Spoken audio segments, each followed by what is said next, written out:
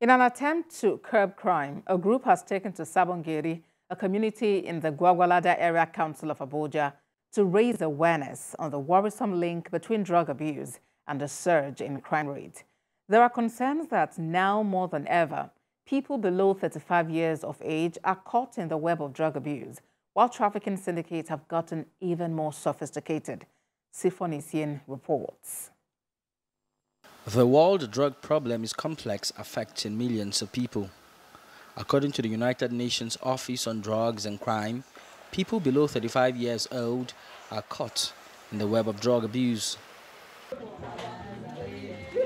This group of young people is in Sabon Gari, a community in the Gwagwalada area council, to raise awareness on the impact of drug abuse.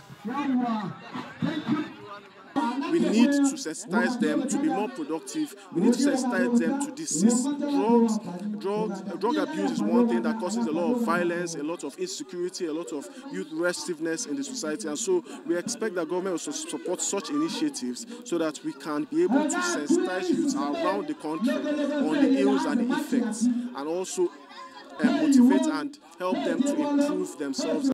There are concerns that more people are doing drugs, which is why there is a spike in crime rates. You don't plan waiting to do, but you don't go fit follow through because your mind they everywhere. You don't go fit do waiting you don't plan to do. You don't plan your life, but you don't go fit follow them. You go they get your eyes go they dry. You don't go they see well. So these are some of the immediate effects that you get when you smoke cannabis. And then the long-term effects, they include problems with your memory. You'll be forgetting things. The community is pleased with the turn of events and wants more outreach programs targeting young people. Government should start selling all those things. Government should help us